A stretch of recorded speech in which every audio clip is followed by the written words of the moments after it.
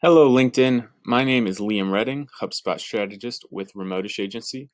And today I'm going to be explaining a little bit more about business units, something that I've become very familiar with over the last several months. It's a new feature to HubSpot, so it's something a lot of us are still discovering and learning about the different things that are impacted by business units and how they can be leveraged for success inside the HubSpot portal.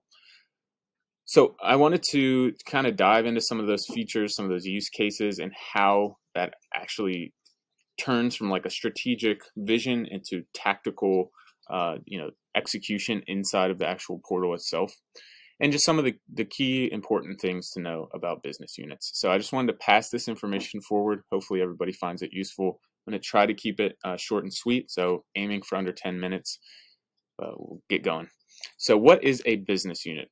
A business unit basically allows you to segment between multiple brands within one single HubSpot instance. So you can, as this line puts it, confidently manage contacts, assets, and settings across those multiple brands. So HubSpot has this landing page, /business units, which breaks down a lot of really good information to know about the business units. But my favorite part of this page is the breakdown, this table at the bottom, where it basically allows you to take a look at this and see whether or not you should have a HubSpot with business units, a HubSpot with multiple domains, or multiple accounts and portals.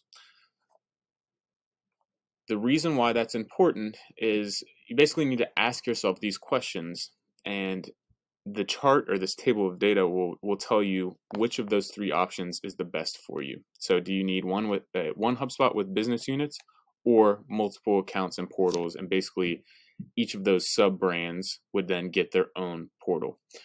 So this is just a really good starting point to come to if you're thinking about business units and whether or not you need them for your multiple brands. You can read through some of these questions and it'll give you a really good idea as to whether or not you need business units. Another thing to know about business units is you currently, I believe, can only have up to 10. You start off with 3 or 4, and after that point, it's an add-on, and you get them, I think, in bundles of 3. So that would be something you would have to talk to HubSpot sales about. So if you have more than 10 brands that you're looking to manage under one HubSpot portal, at this point, that's not possible. But as HubSpot continues to move up market, continues to expand their business units offering, I foresee that that number growing beyond 10, especially if there's a demand. So if you have more than 10 brands, this might not be the ideal solution, but something that you could talk to HubSpot about and something that you could continue to research. Business units live, at least from a settings perspective, under this gear icon. So that's where you would find it. And you're going to scroll down this sidebar on settings until you get to business units. As we can see, it's still in beta. Under the current view, you will be able to see the different business units that you have. So as you can see, this portal has 2. And your brand that is connected to the portal. So for example, Remotish has our own portal. That would be a business unit itself. And then you would also have the other business units that you would be adding on.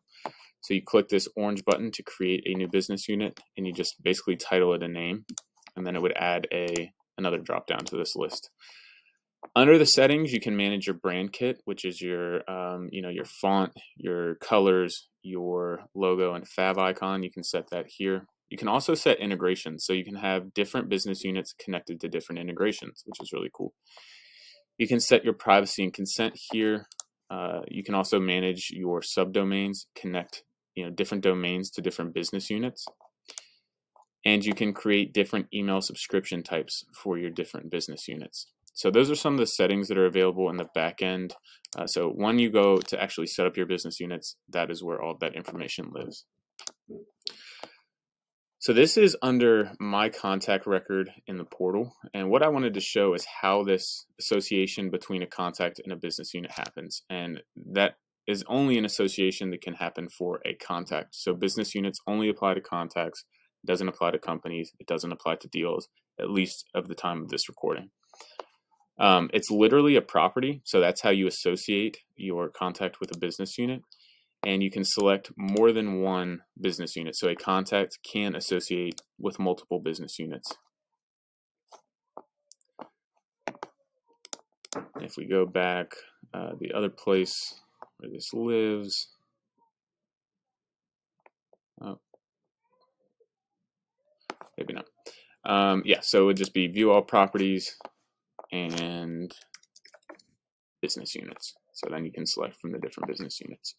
So that's where it lives, and that's how a contact is associated with a business unit. The other really cool thing about business units is that you can have a business unit associated with a contact property.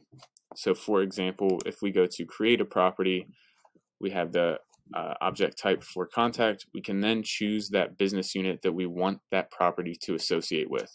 So for example, if you're collecting the same field for multiple business units, you can have one of those fields for every single business unit so that you can parse your data and you can keep it separate.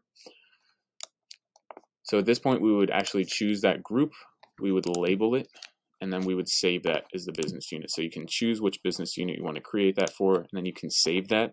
You can use that field in workflows. You can use it in forms as well as data imports. So another really cool feature, and one of the most beneficial features is being able to parse your data. So that's really important, and it's a critical piece to business units.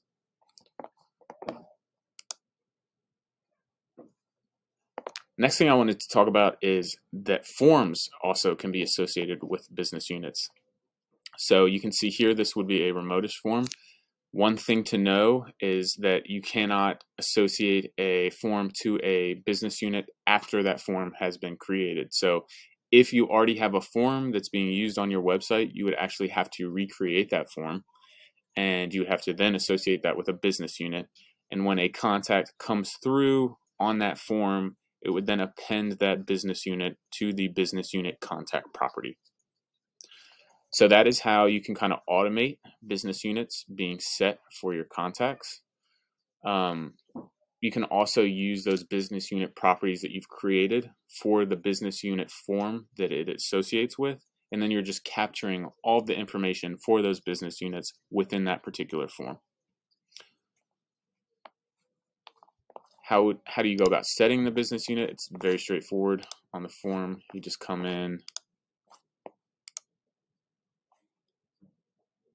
and where does it live? Actually, might be on create form. Yeah, here it is. Sorry.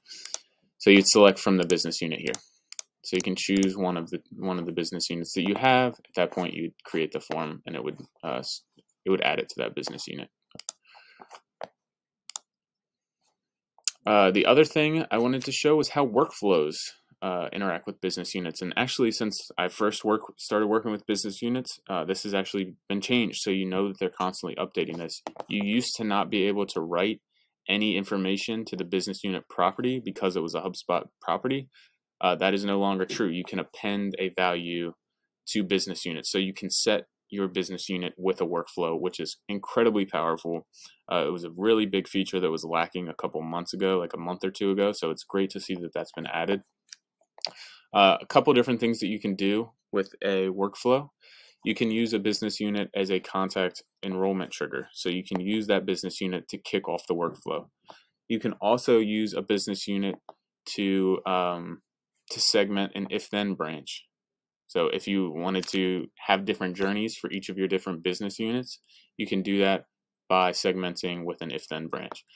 You can also, as we just said, we can append or replace a business unit value with a workflow, which wasn't possible as of like a month ago. So those are three really cool features that you can use with a workflow. Now, when it comes to reporting, that's going to be another critical area where business units are necessary. As we can see, we have the business units here. So business units are a big part of reporting. And you can create a custom report. You can either create a single object, you can use a contact, and then pull business unit into that. But what I wanted to show real quick, just for sake of time, is using it in a custom report builder. So in the custom report builder, you can actually use that property, and you can set it as your x-axis. So you can break down break down performance by business unit. So whatever that y-axis may be, number of page views, number of closed deals, whatever that, the y-axis is, you can have that, and then it's broken down by business unit. So that's one really powerful way that you can use business units in reporting. You can also use it in a single object report. And then one last thing on the show is how that shows up in attribution reporting as well. So business units, when they're activated in the portal, actually become a filter option for your attribution reporting. Really cool. So business units are going to continue to play a big part in reporting, and they already are. As you can see, one thing that you'll find consistently on any of these elements that are impacted by business units, you can actually filter by business unit as well, which is incredibly helpful.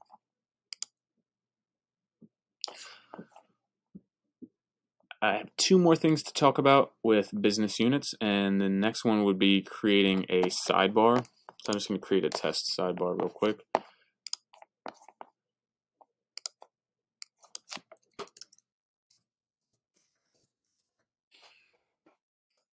So if we wanted to, let's say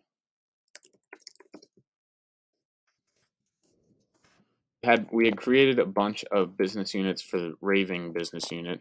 We want to make that section conditional. So in the event that this is true, we then want this contact sidebar to show.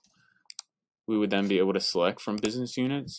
We can choose which value that would be. So raving fan pro. And if the business unit for a contact is equal to raving fan pro, this section would show up on that contact sidebar.